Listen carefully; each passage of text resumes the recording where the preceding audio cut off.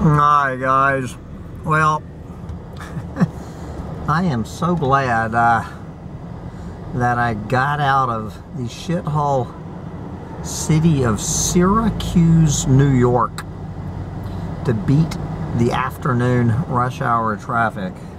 I can see I was very successful in doing that, but it is somehow in Syracuse, it is a spectacularly gorgeous, over the top beautiful.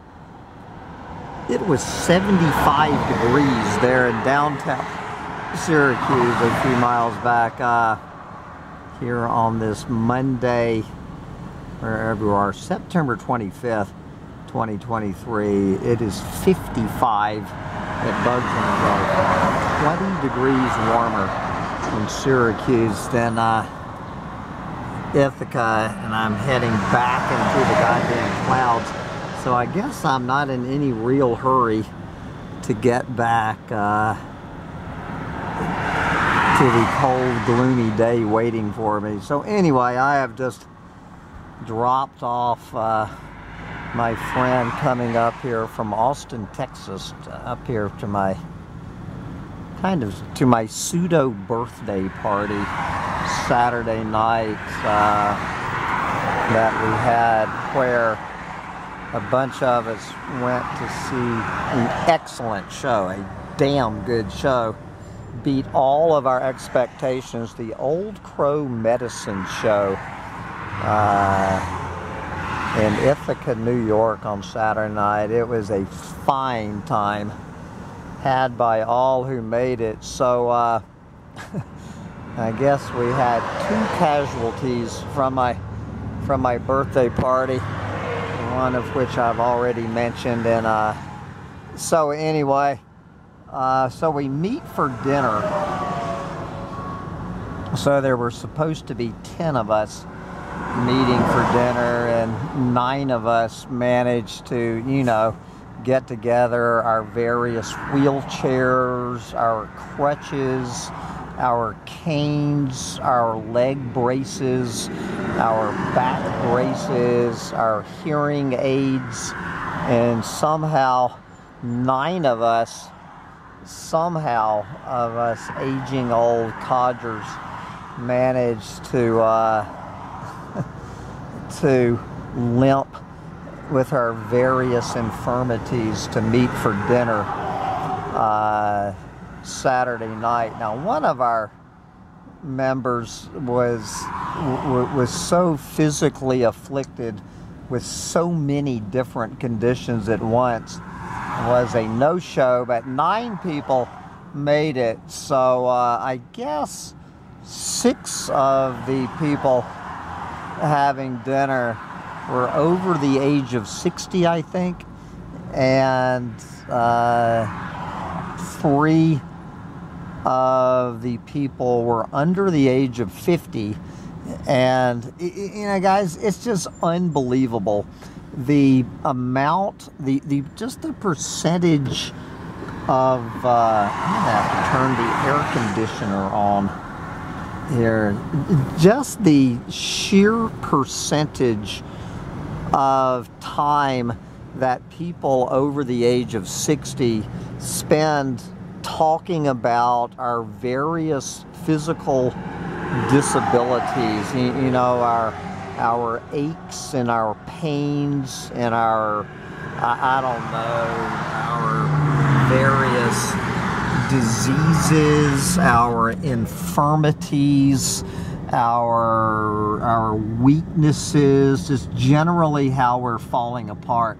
I would say people over 60 whining and bitching and pissing and moaning about how awful they feel, it seems to me takes up about 70% of our conversation now.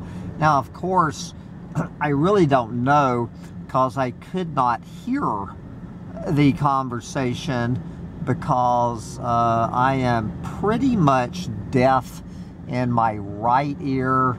I would say I have 75% hearing loss in my right ear and 50% hearing loss in my left ear. where I am suffering for the first time in my life a bout of deafness, basically being deaf, and it sucks. So I miss the details of a lot of my fellow you know, decrepit old bags and old farts, just letting the world know how miserable we are. And it's just, obviously, you know, it is all downhill from this point forward. It is only going to get worse. To just all of our, you know, right now I still have this goddamn thing in my shoulder, this fucking, what do they call it, this herniated rib that I've had since working on that goddamn Christmas tree lot. Now, my sciatica seems to have pretty much cured itself. I have to say, I am thrilled to say that my sciatica has taken a sabbatical. I have a sciatical sabbatical going on in my body, which I'm quite happy. But just going around the table, going around the table with everybody chiming in.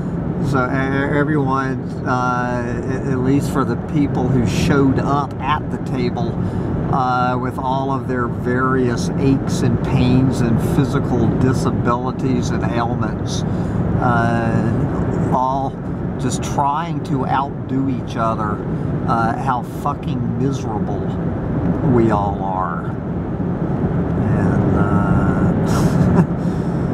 And I mean, anybody under the age of 50 ought to be listening to this.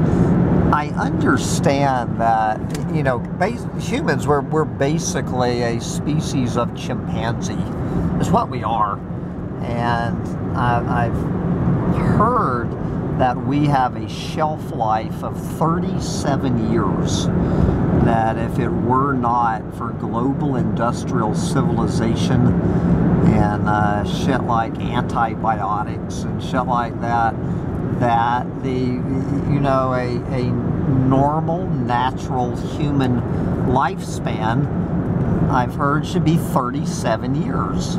37 years that we should be alive on this planet, and then we start falling apart. You know, as your fucking teeth start to go, your vision starts to go,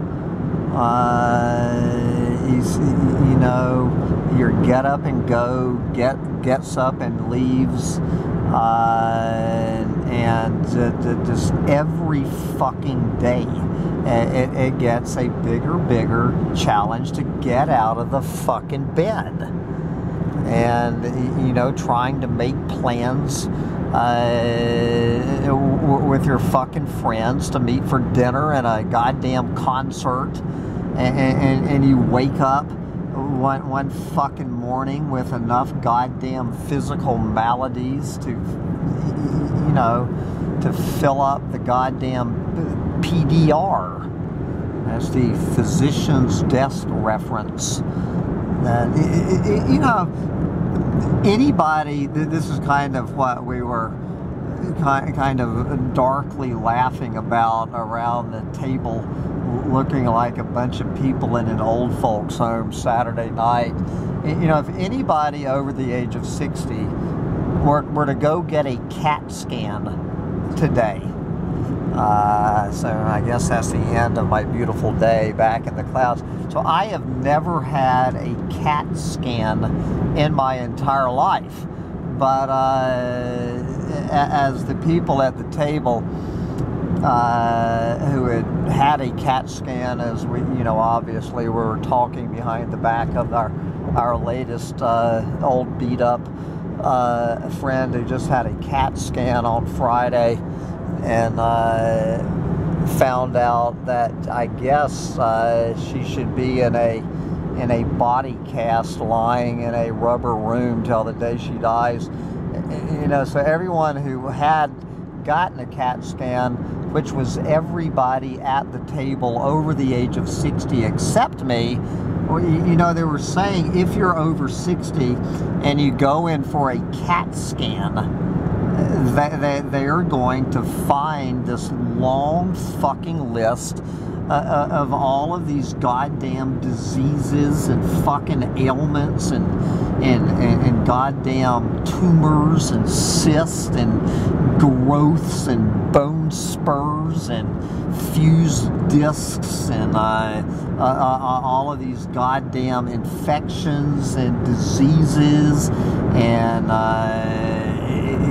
you know, it's not like it's anything special. It's just like a fucking cop. Any goddamn traffic cop can pull you over for any fucking reason, and within 30 seconds find 10 things to write you up about. I've got 5 warning lights on my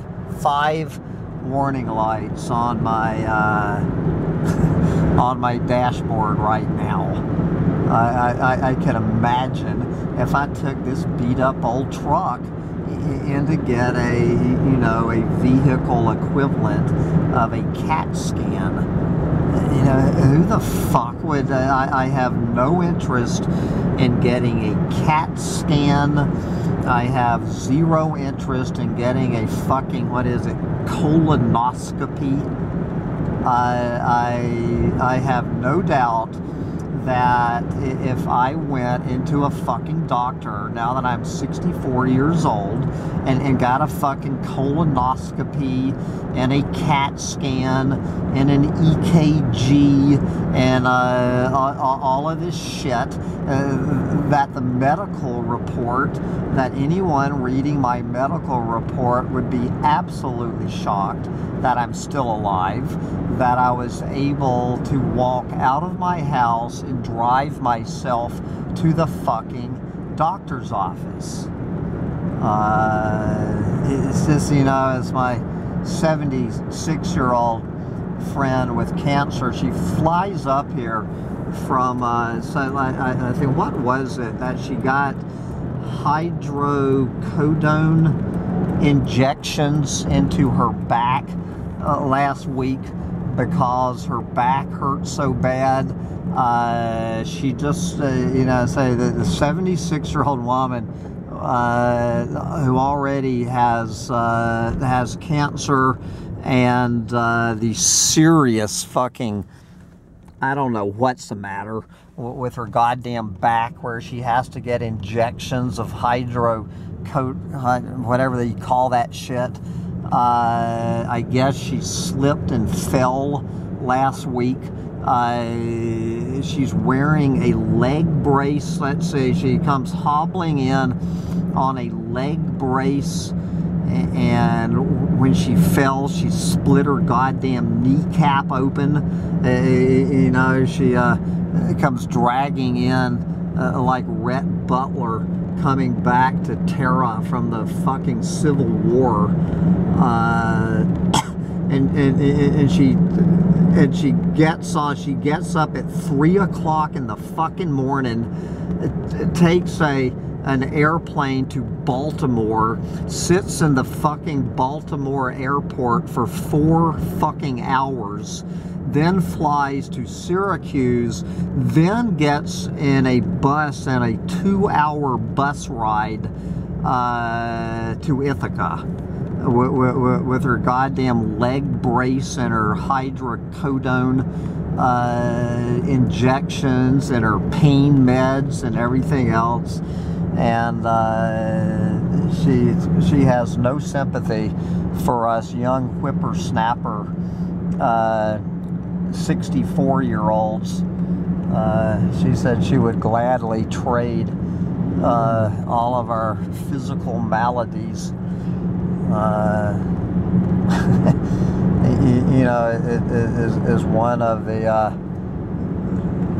one of the people at dinner said about our missing our missing Purple Heart in action. If you know, if they had wanted to come to this, they would have come to this.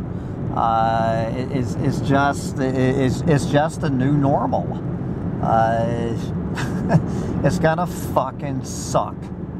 It's just going to fucking suck. From here on out, I feel, you know, I've got these double ear infections. I'm on fucking antibiotics. I can feel this goddamn toothache beginning. Good God, you know, I was supposed to be going down to Mexico this year, and I was going, you know, I was going to get 5 crowns and my goddamn teeth falling out of my head. I was going to get fucking hernia surgery when I was down there in Mexico. I was going to get new prescription glasses, and now I was going to add a fucking ENT, but now I'm not going to Mexico. So I will have no fucking dental work. I will have no hernia surgery. I will get no prescription glasses. Oh, fuck. The aging process, it is not for pussies. It is not for pussies.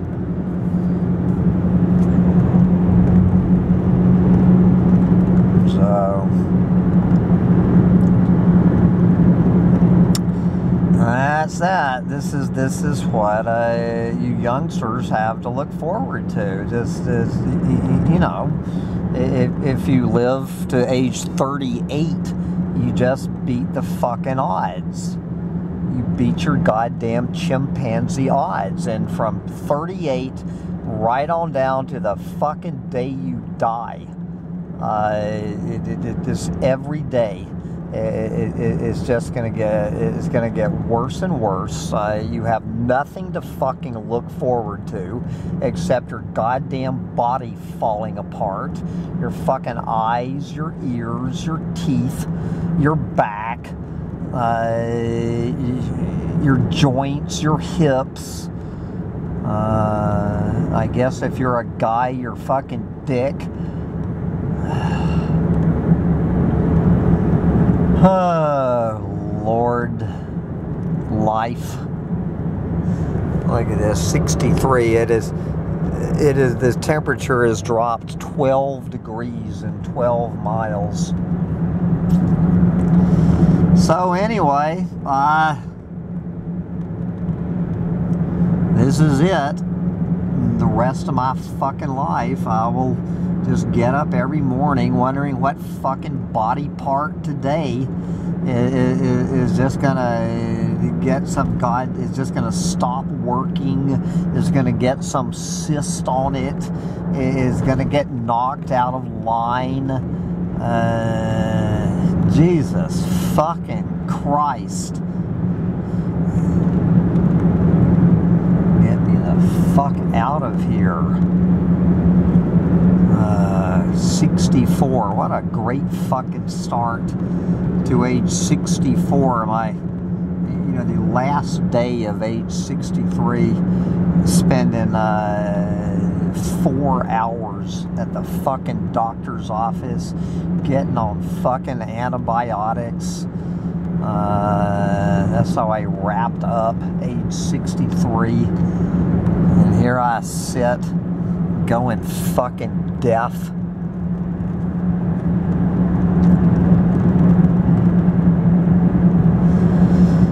Oh, Jesus fucking Christ. Alright.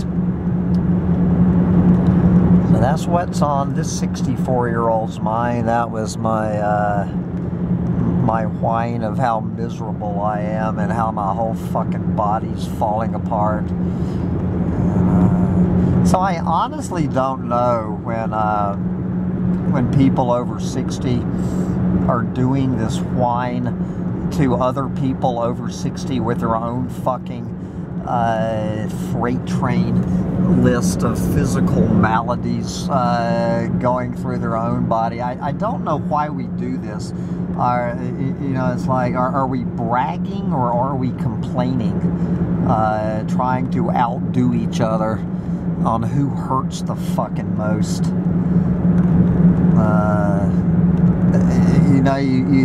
You don't know whether to be, when you're all in the same fucking boat, you don't know whether to be more sympathetic to your fellow old farts with their failing bodies. You don't know whether to be more sympathetic or less sympathetic. It is what it fucking is. Fucking deal with it. That's all you can do. You can fucking deal with it. You can fucking deal with it. Put a fucking bullet through your fucking head. Jesus. My old man was out of here at age 42. His old man never saw 50. And here I am, 64. Going on 90. I called the 50s the new 90s. The 50s were actually worse. I mean, up until this ear thing, the 50s were actually worse than the 60s have been so far. So,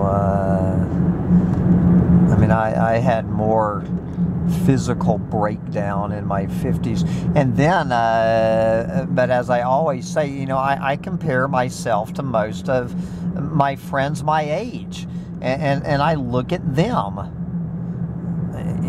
look at the missing seats in my goddamn birthday party. I look around at other 64-year-old men, and I think, Jesus fucking Christ, that's an old fucking man. Where did that old man come from? Every time I go back to Austin, after being away from my friends just for a year or especially 2 years, and I go back and who are these broken down old people? Who the fuck are these people? I've never seen these people before. Who the fuck are they? Where did all these old people come from?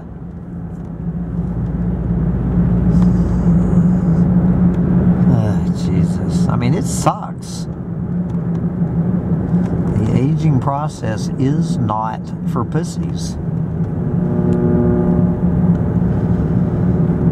Oh, Lord. All right. We're gonna wrap it up here as we pass the cemetery. There you go. Not one of those old farts over there are hurting anymore. All I'm seeing is 500 people feeling no more pain. Get out there and enjoy staying this side of the grass before your fucking aging, ailing carcass is dumped 6 feet under the fucking ground so you can find some goddamn peace and quiet.